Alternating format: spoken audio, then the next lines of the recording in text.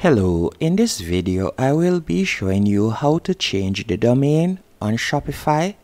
The first thing you want to do once on your Shopify admin page, you are going to go down to the bottom left hand corner and you are going to select settings. After selecting settings, you are going to scroll down until you see domains in the left hand menu section. You are going to select domains. And from here, you can either select to buy a new domain or you could tap on connect existing domain.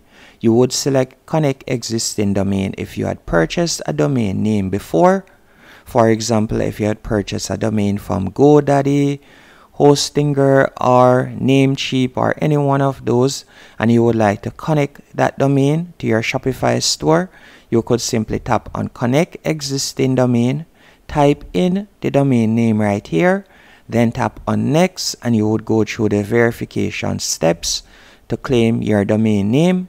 Another option that you could do is by simply tapping on buy new domain right here, and you could purchase a new domain name from Shopify.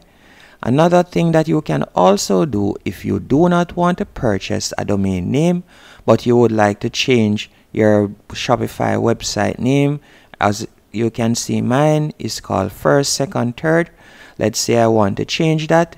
I could simply tap on change to a new myshopify.com domain.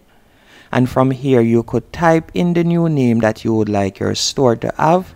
But keep in mind that it will be .myshopify.com. And that's it. Hope you found this video helpful and informative. If you did, be sure to hit the like button and subscribe, and thank you for watching.